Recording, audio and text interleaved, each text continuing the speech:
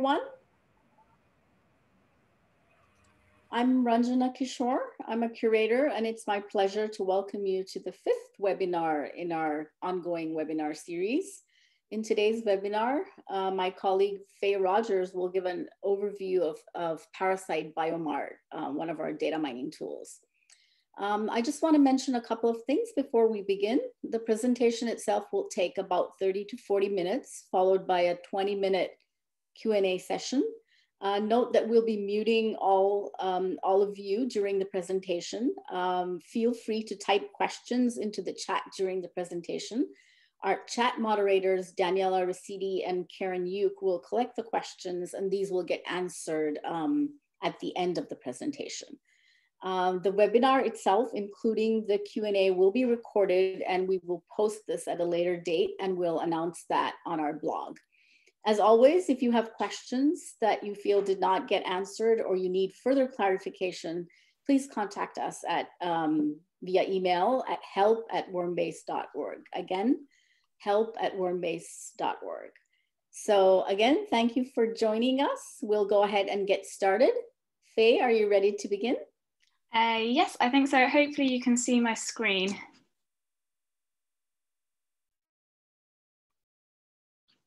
Yes, we can see that, Faye. Yeah, okay, great. Yes, I'm ready. Thank you, Ranjana, for the introduction. So as Ranjana said, my name's Faye. I work for WormBase Parasite, and the bulk of my talk today is going to be about data mining using our BioMart tool. But I'm just going to start with a brief introduction to WormBase Parasite and how we relate to WormBase, or WormBase Central, as I'll refer to it, and what the difference between the two websites is. So the main take-home difference is that WormBase Parasite focuses on species breadth as opposed to curational depth. And that's illustrated here by this list of things we do and things we don't do, we as in WormBase Parasite. So I'll start with the things we do. First of all, we host both nematodes and flatworms, so two different phyla of worms. And we're all about high throughput genomics. So we aim to process and present data in a consistent and accessible way, and to bring in high throughput data sets. So at the moment, this is mostly RNA-seq data, but we also have some variation data sets, and we're looking into bringing in some high throughput RNAi screens as well in the future. As you can see in the list of things we don't do, one of the things we don't do in the main is gene model curation. But we are interested in facilitating curation by interested communities. So for example, by providing Apollo instances, if any parasitic worm communities out there are interested in that. So the major thing that we don't do compared to WormBase is literature curation. And in the main, like I said, we don't do gene model curation, but there are some exceptions to both of those, which are these worms that I've listed at the bottom of the slide here. Which have got high quality genomes, and so they're part of the main WormBase site. So they're parasitic worms that are part of the main WormBase site. The final thing that we don't do is limit ourselves to parasitic worms, despite the name. So we actually have quite a lot of free living worms in WormBase Parasite that are not in WormBase Central. So here is an overview of the different analyses that we run and where we get the data from. So we take, as I said, our genomes and the primary annotation, and by primary annotation, I mean protein coding gene models. We take those directly from the research community, with the exception of the genomes that are in WormBase, which we take from WormBase Central.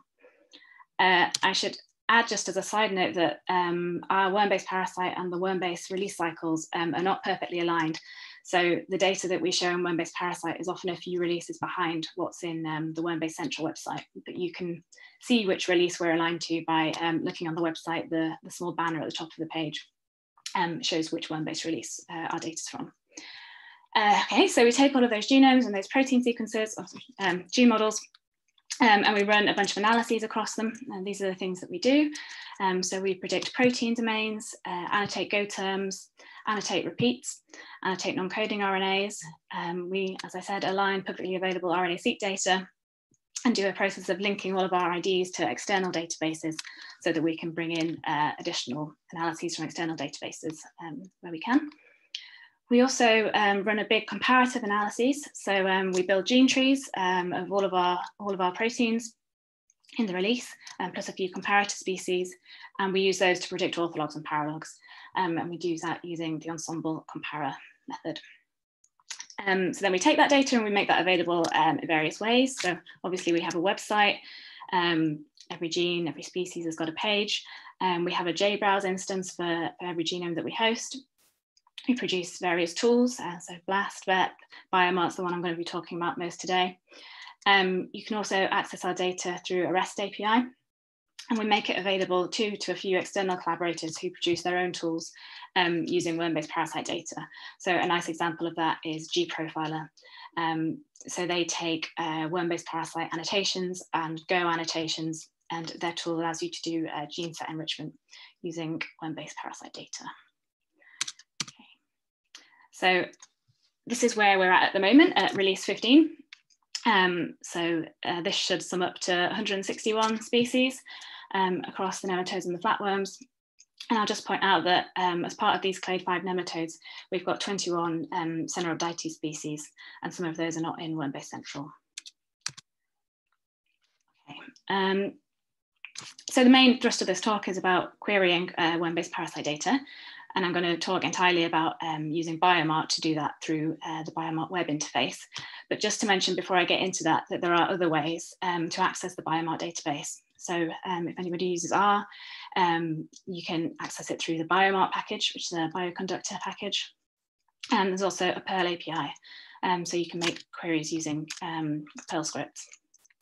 And then separate from BioMart, you can also access worm-based parasite data through a REST API. And I'm going to focus for the rest of the talk, as I said, on BioMart. So what is BioMart? It's a very powerful tool for making custom data queries without any programming knowledge or any understanding of the underlying database. So there are really only two things you need to get started with making a BioMart query, and that is a set of filters and a set of attributes, where filters are a set of genes you want to restrict your query to, and attributes are the data that you want to get out about those genes. So BioMart is gene-centric. You are essentially always asking something about a list of genes, but you don't necessarily need to come in with a known list of genes. You can set your filter, for example, to be a certain genome, in which case you're asking about all of the genes in that genome, or a certain genomic region or scaffold, so all of the genes on that scaffold.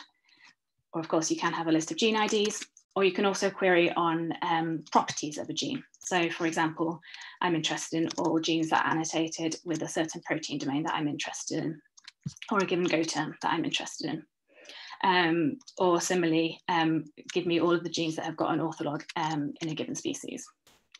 And then hopefully the examples I'm going to show you will illustrate some of the attributes that you can get out of BioMart, but here are just a few examples. So things like IDs, so protein stable IDs, uniprot IDs. ID conversion is quite a common use case for BioMart. You can also retrieve sequence data. I said cDNA sequence here, but you can get protein, DNA, whatever you want. Protein domains, and also the ortholog IDs, a percentage identity, and other attributes like that. Okay, so I think this is probably best illustrated by going through some examples. So that's what I'm going to do now. So I have 3 worked examples to walk you through with screenshots.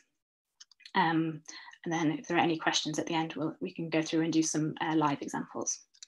Okay, so the first example I have is using BioMart to retrieve protein domains of all genes in a list. So you're coming at it with a list of gene IDs.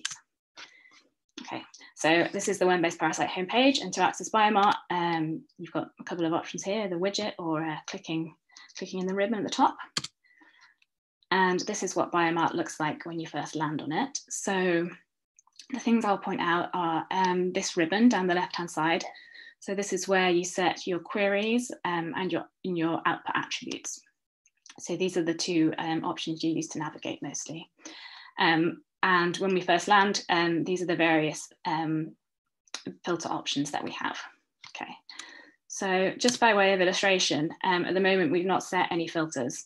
And if I were to click count at the top here, I would see all of the genes that I'm querying against, which in this case is all of the genes in the whole database, which is more than 4.5 million genes. So I'm not going to do that, obviously. We're going to set some filters. So in this example, I'm coming in with a gene list. So I'm going to select the gene option here. And as you can see here, I've got a box where I can paste in my list of genes. So that's what I would do. In this case, Haemonchus contortus genes. So one thing I want to point out, which is the first possible gotcha, is that, so in this case, these gene IDs that I'm coming in with, they are gene stable IDs. But if I had instead pasted a list of gene names or WormBase sequence names, and I didn't tell BioMart that that's what I'm providing it with, then I wouldn't get any results. So a handy check before you go on to ask for any attributes or add any more filters is just to click count and make sure that BioMart has recognized your gene IDs as what you say they are. So in this case, I can see that BioMart knows I've got 18 genes that I'm searching with. Okay. So that was a simple filter in this case. And now I'm going to go on to set my output attributes. So I've clicked on the attributes option here to take me to the attributes page. You can see I've got two main options, either to create a data table or to retrieve sequences. So this example I'm going to show you is creating a data table. And these are the various types of attributes that we can ask for. So we're interested in protein domains. As you can see here, I've got two options for protein domains, other and interpro. And just to show you what they look like. So if we go into other protein domains, we can see all of these various different protein signature databases coming up as options. So in this case, what I'm going to do is actually just select Interpro, because Interpro includes all of these different databases. If I were interested in just PFAM, for example, then I would select just PFAM. The exception to that is these ones at the bottom, transmembrane, signal P and N coils, so they're not part of Interpro. So if you're interested in those, you have to select them individually. But what I'm going to do here is select Interpro ID and Interpro short description. And then that's my filters, that's my attributes, and I will preview my results. Okay, and I get a nice little table like this to look at the first few rows of results. So the other thing that I want to point out as another potential gotcha is that we have in our table these 5 lines here, exactly the same rows being repeated 5 times. So to understand a little bit more about where that's coming from, we can go back and add more attributes to our output. And in this case, I've gone back and added start position and end position of my Interpro protein domains. And then I go back to my results and I can see that they've been added to my query. And you can see that these repeating lines, although they were identical in those first few columns that we saw, when we add the position, so where the domain is along the protein sequence, they're all different. So that sort of explains why this line was repeated. And then if we want to visualize that a little bit more, we can click on the gene stable ID in the table, and that'll take us outside of BioMart for a moment. And we can click through to visualize the protein domains on the sequence. So here I've landed on the gene page for that gene, and I'm going to click through to the transcript page, and then click on the protein summary option here on the left-hand side. And it may be a little bit too small to see, but you can see I have 5 of these peptidase C1 domains, C1a domains. And they're coming from 3 of the different Interpro member databases, so SMART, PRINCE, and PFAM. So that explains where that's coming from. Of course, if you don't care about that, you can just ask for unique results. And as you can see now, we only have the 1 line there when I've taken away the coordinates. Okay, so when we're ready to export our full results table, we'll use these options at the top here. So TSV is the default file format. You can choose a few others.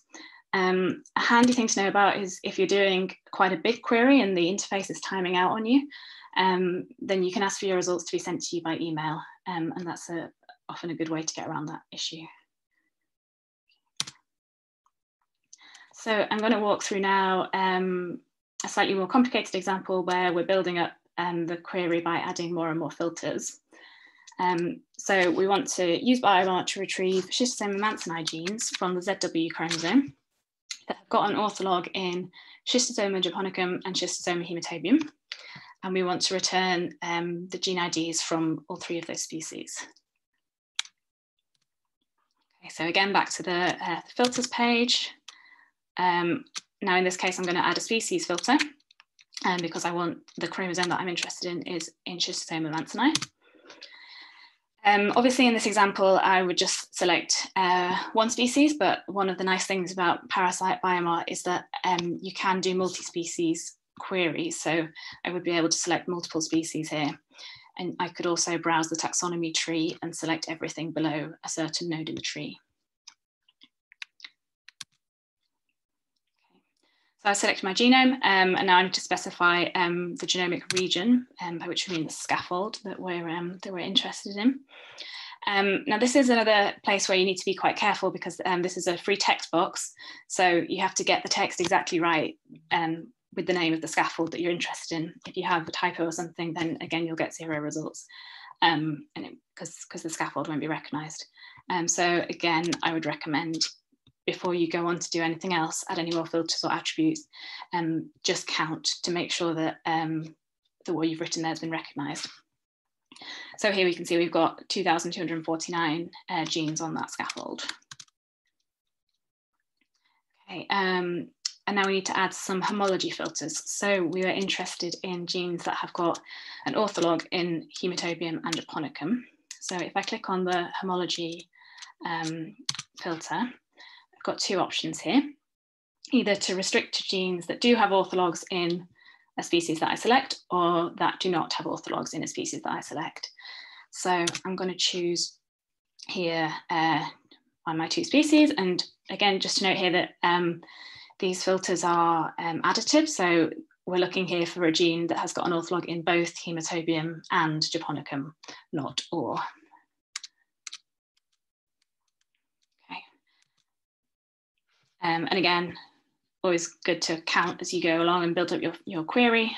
So the number of genes that fulfill those criteria has gone down, as we'd expect. Now, I've not added any output attributes at this point, and I just wanted to show you what you see when you preview the results. So we have here just a list of Schistosoma mantsoni gene IDs. That's because we've filtered, so we've said, give me these mantsoni gene IDs that fulfill these criteria, but we've not yet asked for the Hematobium and Japonicum gene IDs in the output. So we have to set the attributes, the output attributes, before we get that data as well. So I'll go and do that now. I'm selecting the output attributes. And again, we've got an option here to add orthologs. So if I click to that, and then you get this this little menu of options for every single species that we have. So I'd scroll down to find the species I'm interested in. In this case, I'm just selecting the gene stable ID. But as you can see, you can also get things like homology type, which is 1-to-1, 1-to-many, etc. And the percentage identity, either with respect to the Schistosoma mantsoni gene or the Schistosoma Hematobium, in this case, gene. As well as positional information. And then I will go through and click for my results. And again, I have a table that's ready to download. So just another thing to point out here, in this case, we can see in this table, one of our genes has got obviously a 1-to-many relationship with Schistosoma Hematobium. So it's got 2 orthologs of Hematobium. So this gene's been repeated here.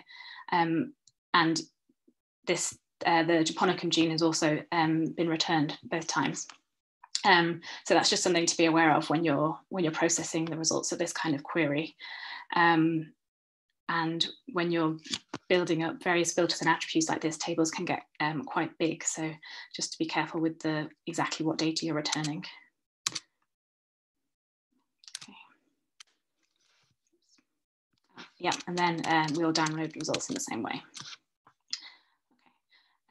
So the final example that I have pre-prepared is retrieving sequence data. So in this case, generating a protein FASTA file from a list of gene IDs. Okay, so you set your filters in exactly the same way. Select gene, paste in your ID list, But then instead of creating a data table, we would go to retrieve sequences here. And here you can see the various types of sequence that you can retrieve.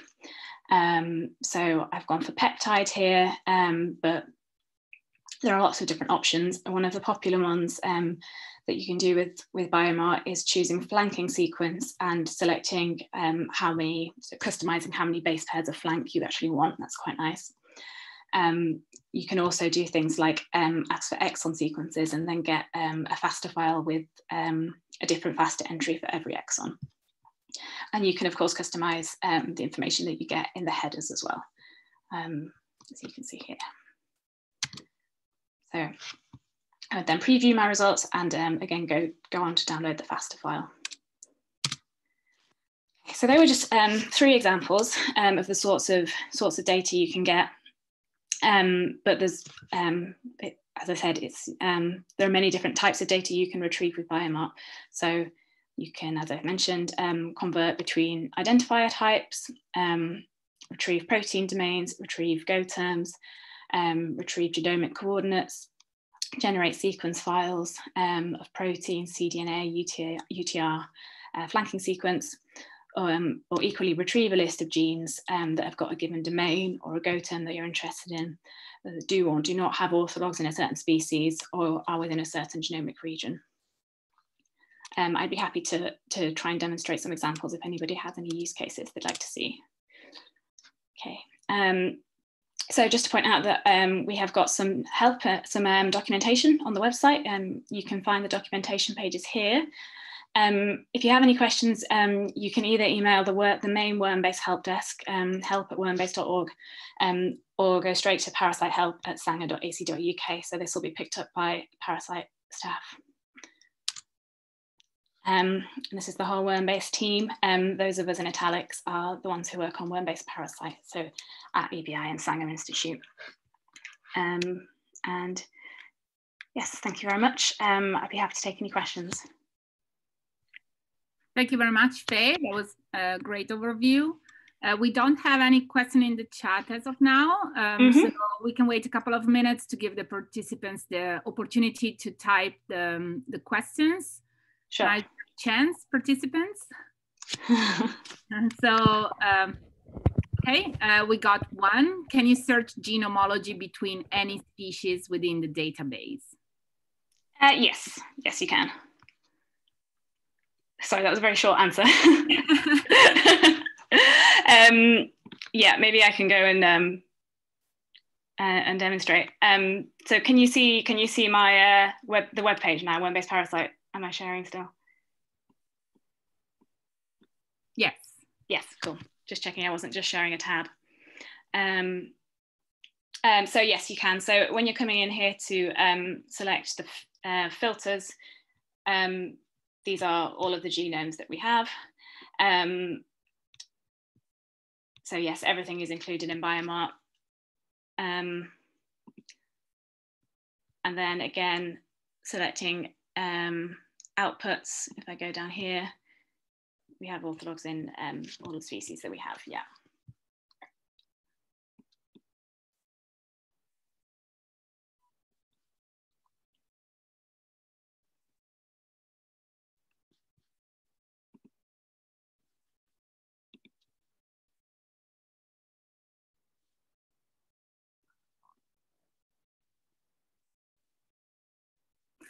Sorry, I was muted. I was talking to myself.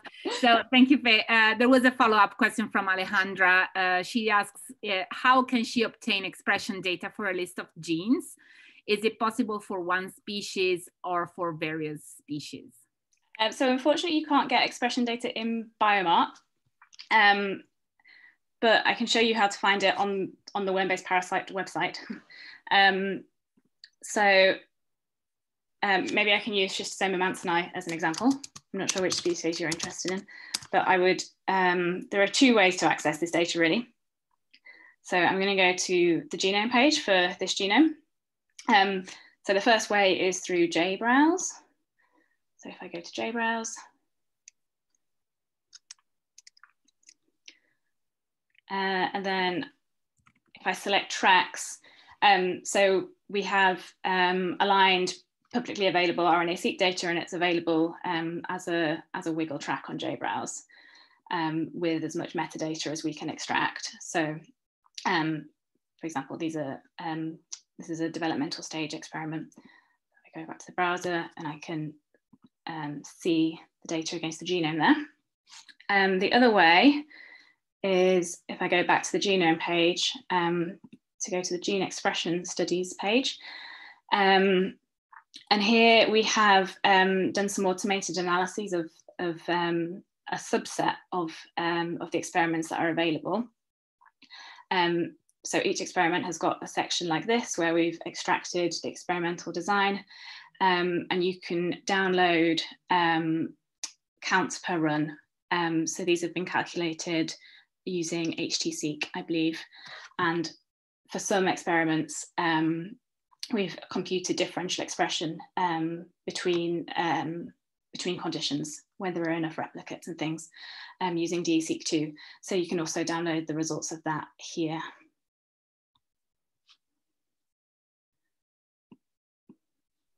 Great, thank you, Faye. Alejandra, to answer your questions, you can just type yes or no in the chat if you have. Okay, great.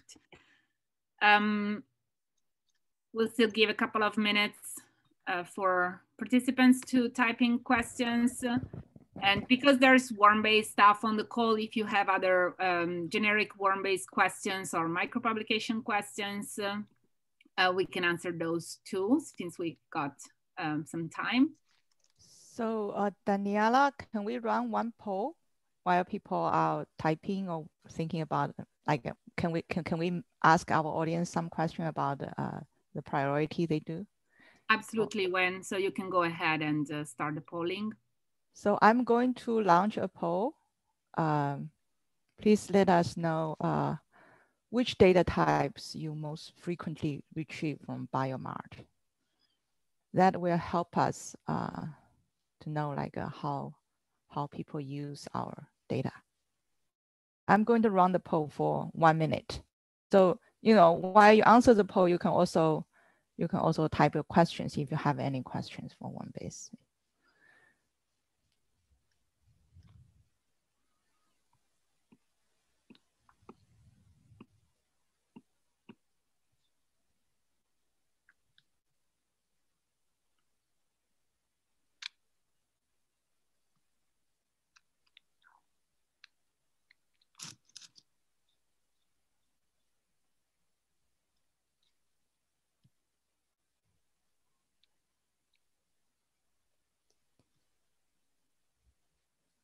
Okay, I'm ending the poll and I'm sharing the results with you.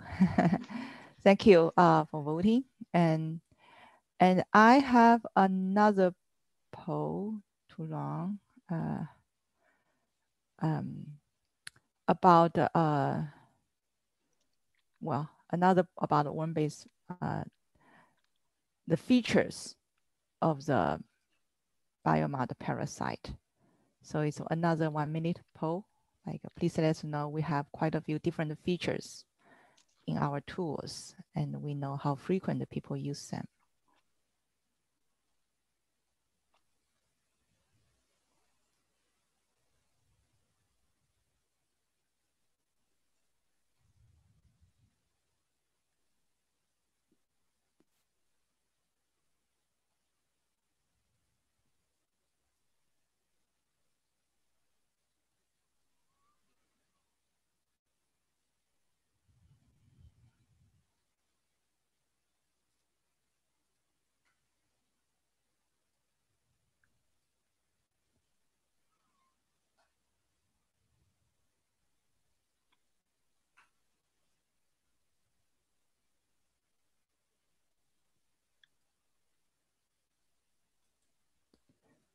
Thank you for voting. And here is the result of this poll. And while we're waiting for you to have more questions, I hope you don't mind that ask another poll. That's a question I really want to find out. So I want to know how satisfied are people with the release cycle of WormBase? We currently have 5 releases per year, and our developing team have been wondering, like, what will happen if we have less release each year? How will that affect your research if we have like a 3 release per year or something? When it might be useful to explain what a release is. Oh yeah, so like every time we have a WormBase, we do not update our data until we have a new release. So for example, if a new paper is published this month, January, and it's going to take like 2 months to get into our database, then maybe another 2 months until they appear in our website. So like, because it's a lot of work for us to assemble all the data together. And at the same time, we are actually migrating to the Alliance of Genome Resource. And maybe they can show the website later if you're not familiar with that. So yeah, like, we were wondering if we should have less release and put more effort on migrating to the Alliance, or like developing other tools. So I saw 5 people voted, and I'm going to end the poll here. And thank you very much for telling us that that has no impact on you. That is very, very important for us to know, although this is a small sample size. Yeah, thank you very much. So I think there's another question, so we can come back to the Q&A. Thank you. Thank you, Wen, and thanks everyone for participating to the poll. So there's a question from Ray Hong. What's the best way to use BioMart to define a novel gene protein that exists in one genus but not in other in the database? So, I mean, I imagine that what you would want to do there is maybe retrieve protein domains and Go terms that have been annotated to that gene. And also maybe know in which other species it has got orthologs. So it's hard to do that without a gene ID, but I can show you the output attributes that I might start looking at. So we can retrieve gene ontology, accessions and names. Interpro domains also can be very informative. And I would go about retrieving orthologs in the same way that I showed previously. And you might then want to go and see which Go terms and domains are associated with those orthologs that you've retrieved, which I think you would have to do in 2 separate queries. But maybe some of the WormBase folk might have some other ideas of how you could approach that. I know WormBase has got much richer data than WormBase Parasite for that kind of thing. Any WormBase curator wants to add on what Faye described?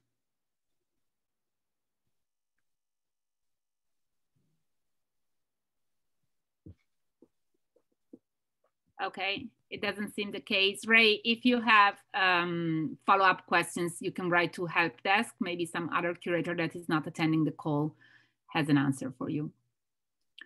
Yep. So another question from Jenny Heppert. First of all, she says, great talk, Faye. And she's always wondered, and maybe you know, how orthology is determined across genomes and how strict is the determination? So we use the ensemble comparer method. I can give you a bit of an overview, but I would suggest looking at the ensemble comparer documentation for a more thorough answer. It starts with HMM searches against, I think the library is based on the Panther database, and that is initially classifying every protein sequence into a family. And then anything that doesn't get classified into a family by that process goes into, is blasted all against all to try and put everything into a family. And then protein trees are made by doing all against all alignments within each family. I think that's the best I can do off the top of my head, but I would recommend looking up Ensemble Compara, and then you'll get a much better explanation. Thanks, Faye. Any happy? Can wait another couple of minutes to have more questions coming in.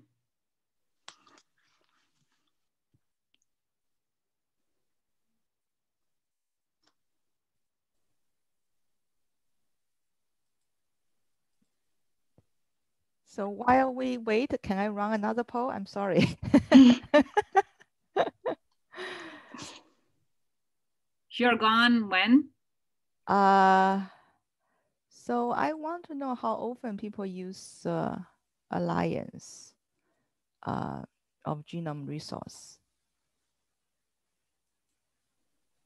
So you probably have heard like a WormBase, SGD, and other mod database. We are merging into one big platform called Alliance of Genome Resource.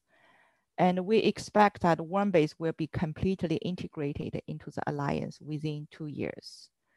So it's important for us to know whether our users are prepared for that. Like, you know, the Alliance website is already there. And so like, yeah, please let us know whether you are aware of this and whether you have used it.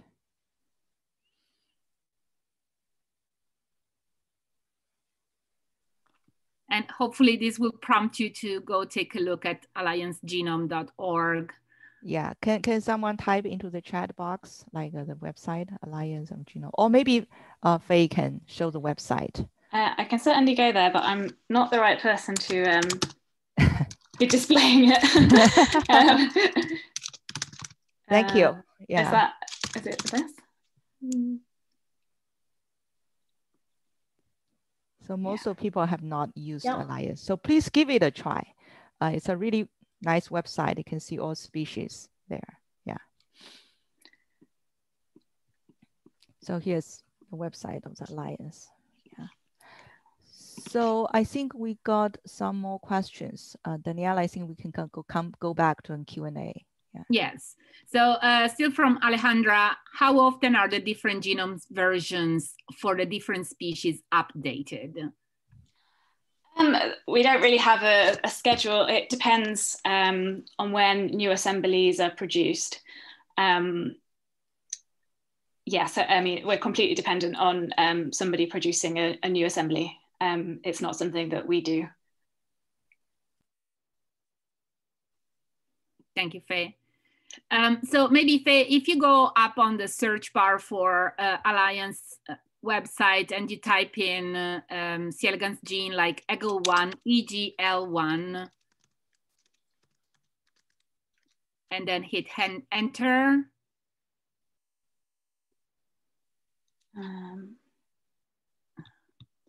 You're selecting for disease. So yeah, thank you.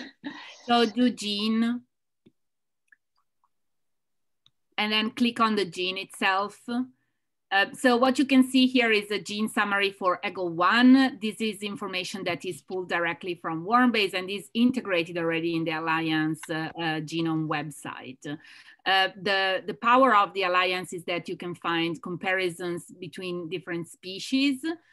So for instance, if you go on, you have these widgets on the left-hand side, like a summary, which includes the automated gene description. This is also visible in WormBase, so you might be familiar. And then you have orthology, function, which includes gene ontology annotations. But then you have many widgets with lots of data. And for example, Faye, if you click on expression, yeah, then you can see that you have the gene expression results summarized into a ribbon. And then if you, I think that if you scroll up a little bit, and then maybe this is not the best example, but click on compare ortholog genes and the stringency. Click on the stringency and then like moderate. You would be able to see gene expression result also on additional species. Oops. That was probably not the best example. I'm gonna look up one myself and we'll let you know. But please play around with the Alliance website, and you can send feedback directly to us so that we would know what do you think about it and how we can improve. So it's great information for us.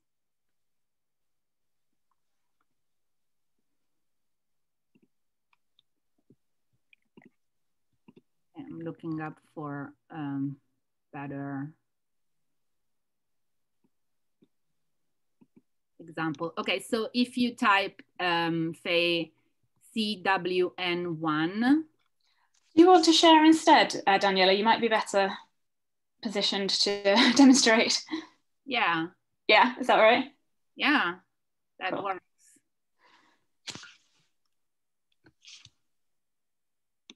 Okay, can you all see my screen? Yes, we can. Okay, so I typed in the gene name CWN1, and what I wanted to show you is in the expression widget that you see also the ortholog gene expression summary. So basically you can see the mouse. This is an ortholog of Wnt4. So you can have a bird's eye view on what's the expression in other species, like in Drosophila, in zebrafish.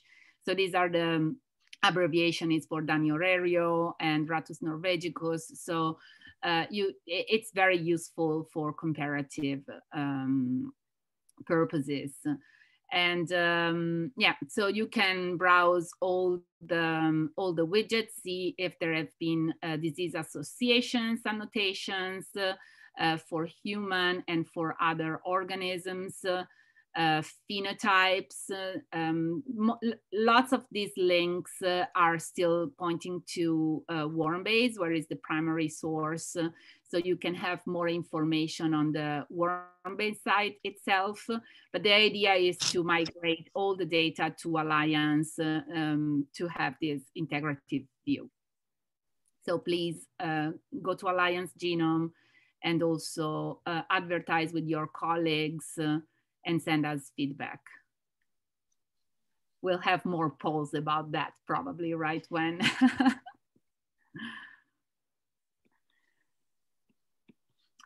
Okay, we'll still wait a couple of minutes to give everyone a chance to ask last minute questions. Otherwise, I think we can then close this webinar. Thank you everyone for participating. This is useful for us as well.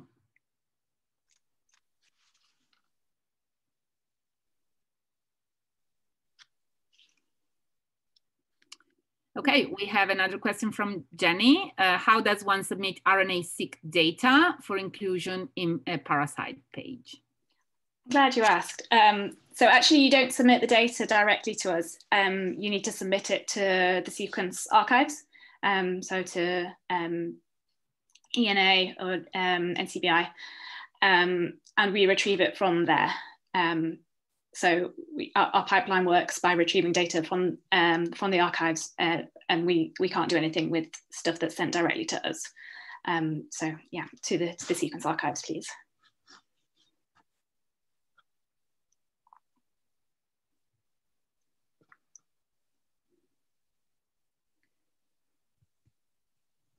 Great. You're welcome. And by the way, we will have I will give a talk about high throughput data in March. So by that, hopefully by that time, we have more information about how can people use RNA-seq data in WormBase and browse them.